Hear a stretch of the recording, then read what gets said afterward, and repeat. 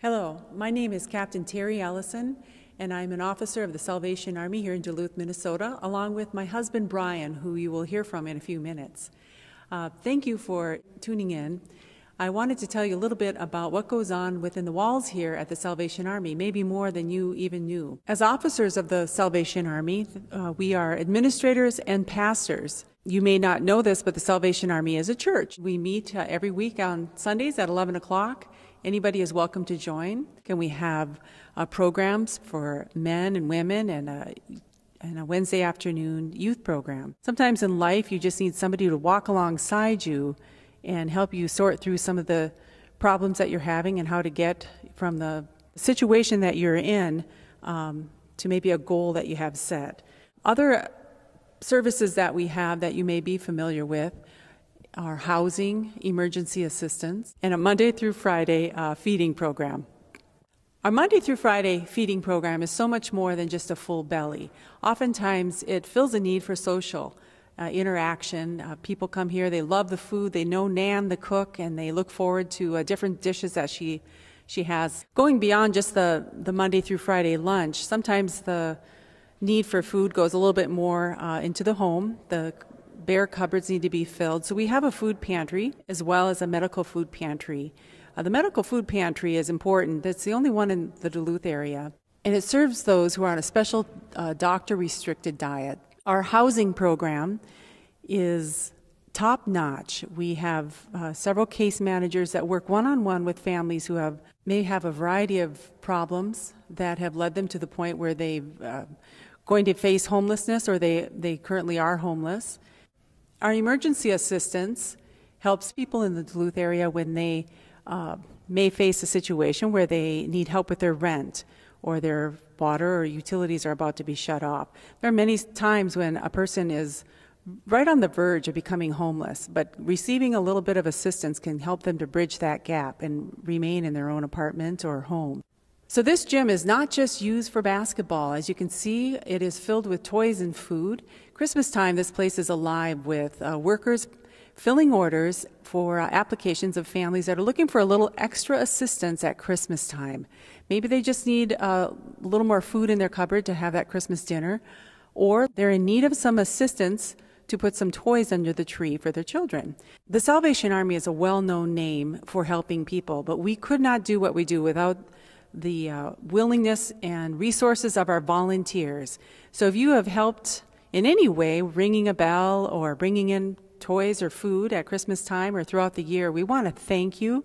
And if you find yourself in a situation where you could use help, do not hesitate to call. All right, know your guy right away, okay? Know your guy, help defense, on the ball.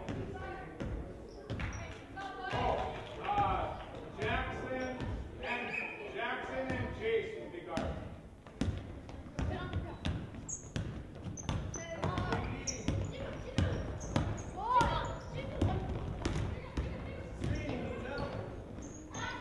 Up on the ball! Good job, Nicholas.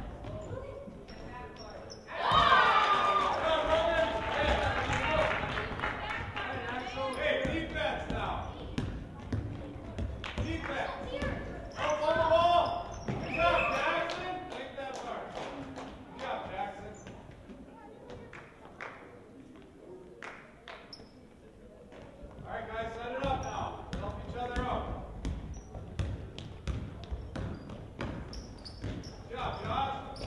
Good job. Clear back. Liam. Good job, Liam.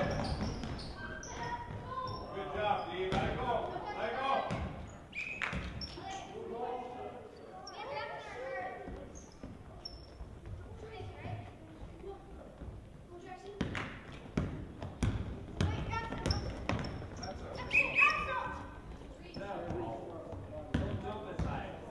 Blue ball, set it up.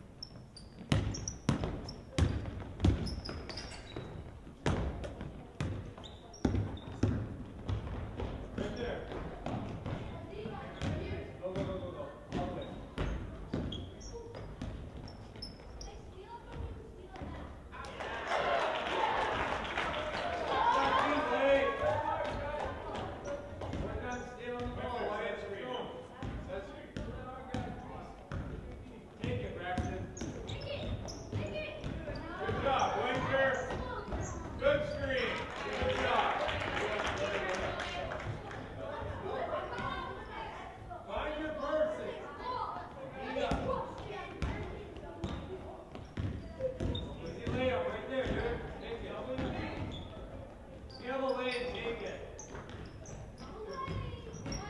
Remember, find your person. Keep your hands back. Nice clean defense. You don't have to reach. Hey, help him up. Take it. Good job, Jeff. Nice job, Jeff.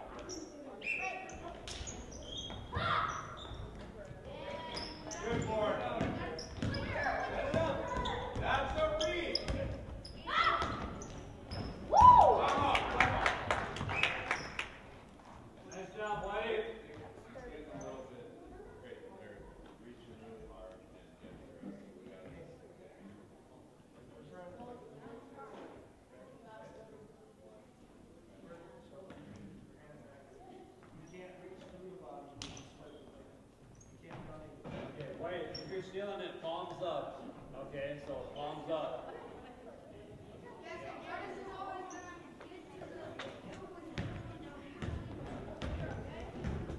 Hey, play clean defense now, you guys, alright? Alright, White, hustle, let's go. Go, White. Zap, down by the hoop. Dribble. Back up.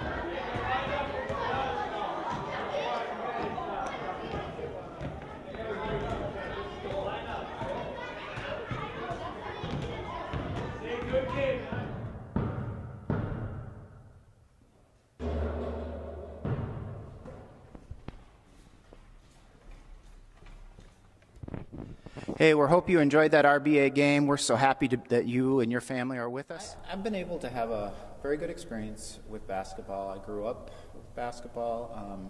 Started in 3rd or 4th grade. I don't remember exactly which grade, and all the way through high school. All my friends, we were all basketball players. I was able to learn just amazing things: teamwork, just a good competition, discipline. Well, one of the things that encourages me so much about our program and the RBA is that if we go beyond the competition, we go beyond just the discipline and all of those things that are good, but we take another step towards character with the marks of excellence, self-control, and kindness, and patience, and those types of things. I remember as I grew up and as I was playing, I remember looking up to the players that were older than me, and so the opportunity for our kids to actually be involved with older kids, varsity kids that are playing, is incredible. In many cases, I'm sure it's inspiring enough that would push them to continue to try, to continue to work, to continue to dribble better, to shoot better, and all of those things. This is a good opportunity to say thank you to our coaches. They don't have to do this. For them to be able to speak into young people's lives is incredible. As I mentioned before, I have played basketball, and I remember growing up through the ranks and being so excited to play eventually my junior and senior year for my coach, for the coach that I looked up to. So we understand at RBA that coaches have an incredible opportunity to speak into young people's lives.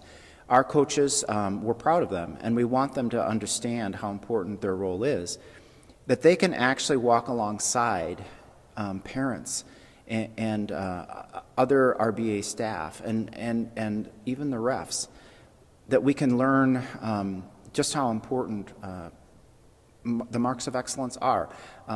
Even how important it is to win and lose, and to win well, but also to lose well too.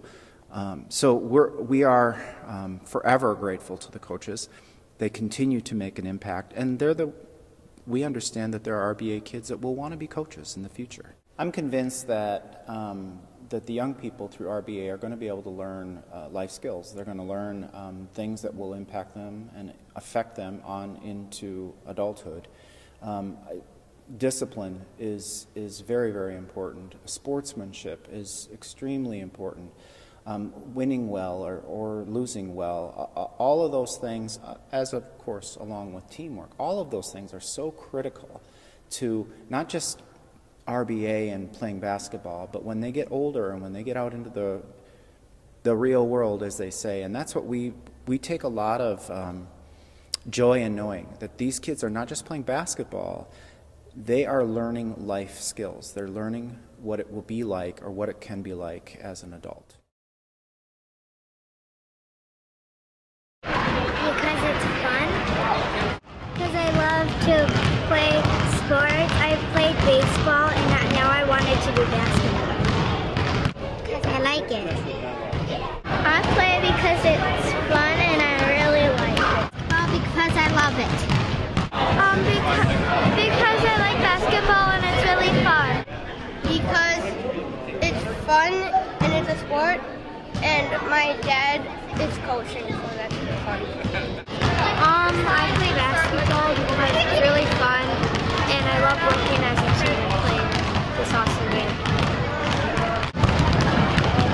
I played basketball because it's fun, and I think every kid should play it. It's just like something fun to do. It's fun to play with all my friends.